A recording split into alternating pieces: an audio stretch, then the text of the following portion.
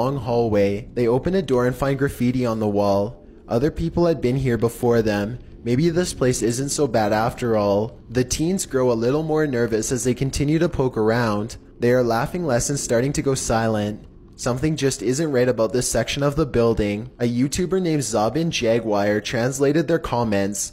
He says at this point one of the teens say that their phone shut itself off even though it was fully charged only a moment ago. Another person was able to keep recording, though they probably now wish they hadn't. They enter one classroom in particular and get a dreadful feeling. Suddenly a figure actually appears out of thin air and walks towards them. The ghost is missing his head, but there's somehow no blood. A loud chanting begins as soon as the ghost walks towards them, but this may be prayers from a nearby mosque. Amazingly, the group all appears to have missed the ghost, which explains why they calmly continue to keep exploring. They wouldn't see the apparition until much later, but when they did, they would never forget what was heading straight towards them in that room.